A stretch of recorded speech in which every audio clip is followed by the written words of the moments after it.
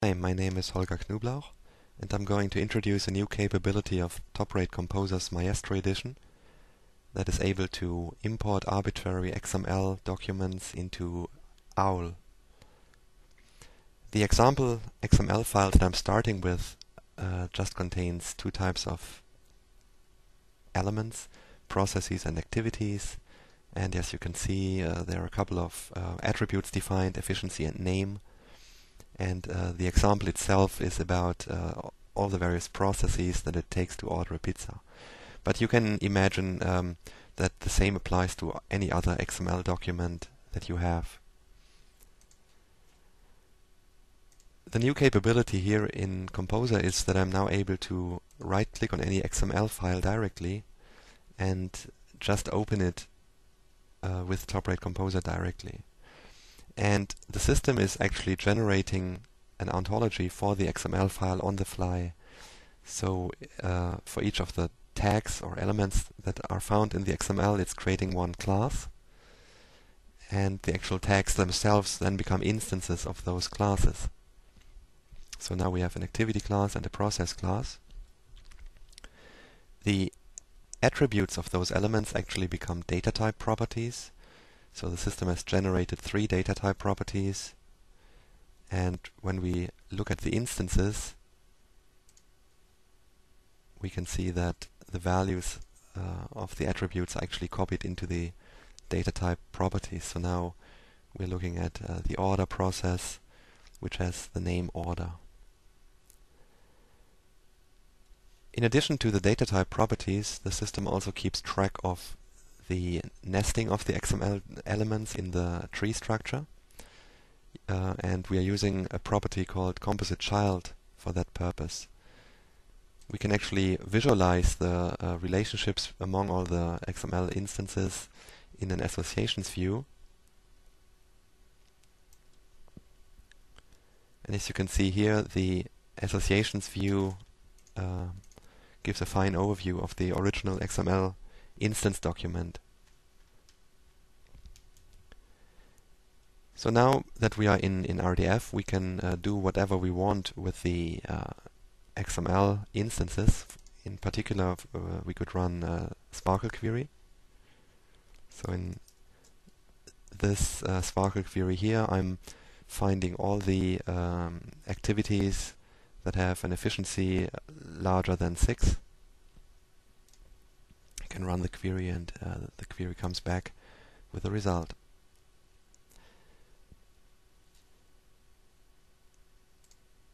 Alright, so now that we have the instances here, we probably have other XML files as well that have the same structure, and we may want to generalize this a little bit so that we can merge all those XML instance files into a single ontology.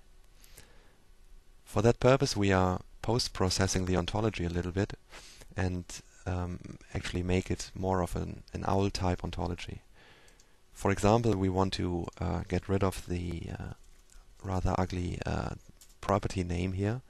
So I've renamed this to efficiency, and also there are 2 different name attributes found in the XML document, and from an XML point of view they are different, but in an OWL world we probably want to merge them into a single property. So I'm turning this into a name property, and I'm deleting the other property so that we now only have one.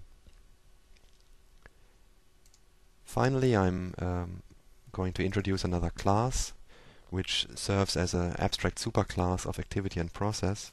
Let's call it process object.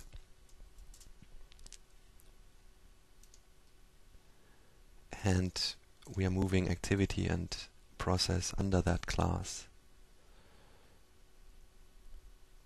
We can now even say that we want to add a restriction to process object to specify that the maximum cardinality of the name property is 1, so that there can never be more than 1 value. Good, so now we have an OWL model. We can wipe out all the instances from this particular example. Let's delete them. and then let's save the resulting OWL model into an OWL file. So I'm calling it process OWL. I'm saving it.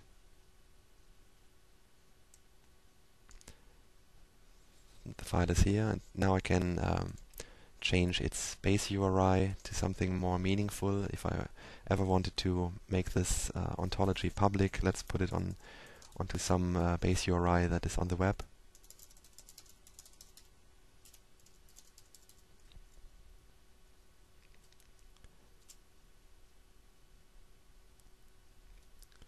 Alright, so now we have a standalone ontology, which of course now we could merge together with other ontologies. We could, for example, also merge this with different process ontologies that are out there on the web.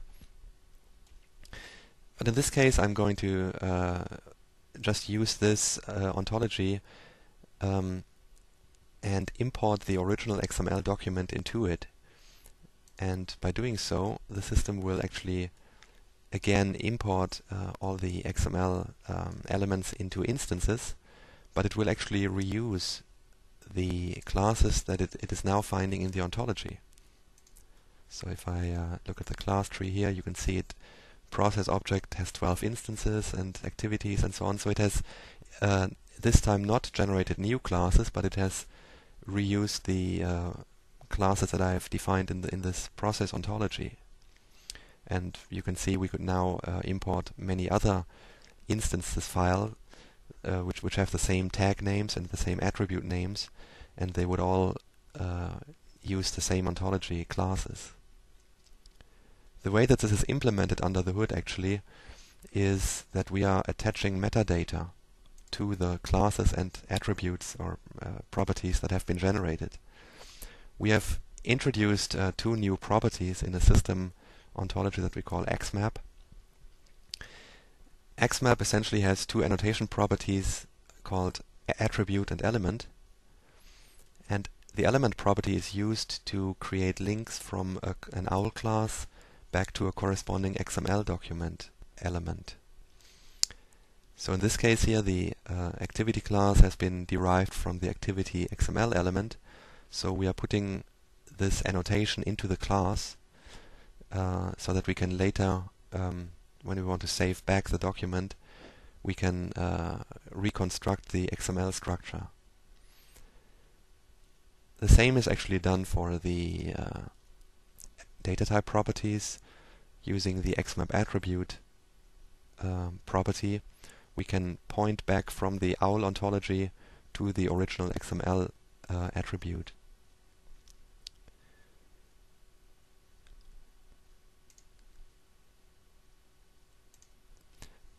So you can see from this approach that in principle you could, although you can load arbitrary XML documents, it may sometimes make sense to fine-tune the resulting ontologies a little bit so that they're more user-friendly from an OWL perspective. We have actually done that already for HTML and XML, XHTML documents. We have defined an HTML ontology, which you will see in a minute, which is by default loaded whenever you are opening an HTML file into TopBraid Composer.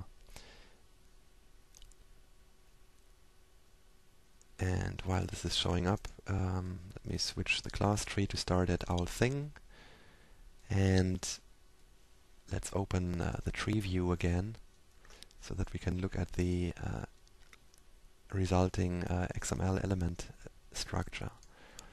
And to those familiar with HTML, you will now recognize the various elements here. Essentially, this is a way of importing arbitrary HTML documents into an OWL ontology as well. All the various tags simply become instances of those things such as h1 for a heading and images, etc., etc. The mapping is of course very syntactic, so we are really just representing the syntactic structure of the original document. But on the other hand side, there is quite a lot of useful information already, also in the HTML tags. So you could imagine we would want to load an HTML page and then just extract certain places of the HTML document, convert them into, for example, geographical coordinates, etc. Alright, that's it. You can find more about this when you go to the TopBraid Composer webpage, and notice that these capabilities are only available in the Maestro Edition. Thanks for your attention.